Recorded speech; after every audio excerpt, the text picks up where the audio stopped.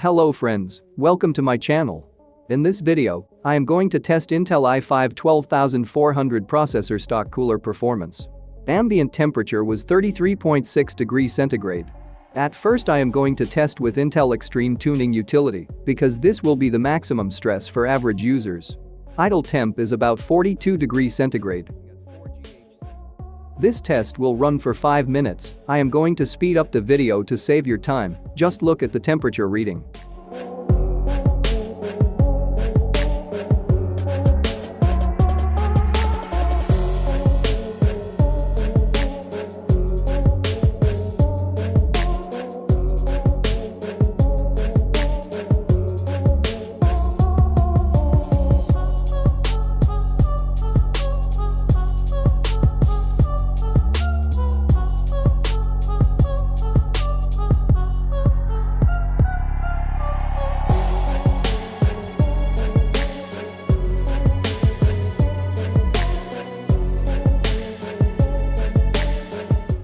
Maximum temperature reading is 84 degrees centigrade, which is quite good considering the ambient temperature.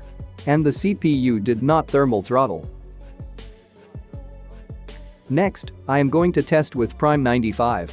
This application will replicate maximum stress on each core of the CPU.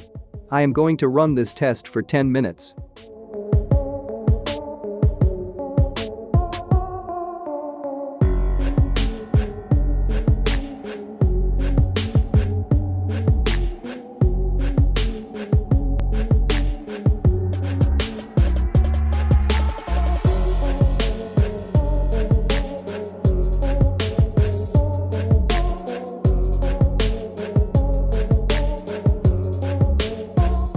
Here the cooler is having a tough time to keep the temperature under control.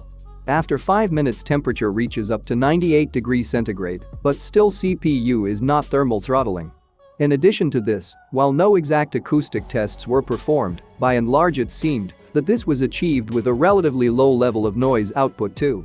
Now, of course for such load, getting a better CPU cooler would certainly seem to be a good idea. 98 degrees centigrade isn't an ideal temperature if you consistently hang around this area.